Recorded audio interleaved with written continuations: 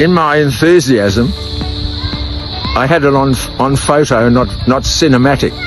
So I just did that, right? So listen, going back to my video, I think it was this week, on don't set the goal too high. And someone also said to me, get the angles, give them some nicer angles. Okay, trying to do that. Don't set the goal too high. So some basics there. Get your fundamentals in place before you do that. About 5 months ago, I did my meniscus in on my right knee. I was lifting weights too heavy, so clearly that wasn't a good idea. So now it's taken me a long time to get that right. If you're a runner, don't try a half marathon straight away, like a friend of mine did. She tore her meniscus about a week or two ago.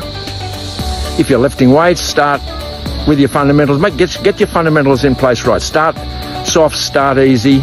If you're starting running, you know, maybe 1 kilometre or maybe 5 kilometres, but work up to it. If you're in business and you want to scale your business, have 3 to 6 months cash reserves at least. If you want to unload a whole bunch of customers or clients, make sure your gross profit margin's right, make sure your net profit margin's right, make sure your expenses are not too high relative to your revenue. And if you decided to take the really big step of meditating, wow, that's something else. Don't try and sit for 1 or 2 hours and close your eyes.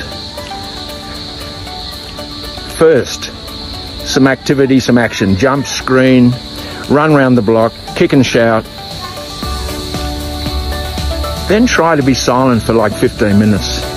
But like everything, start small, get the fundamentals in place, and have a great long weekend.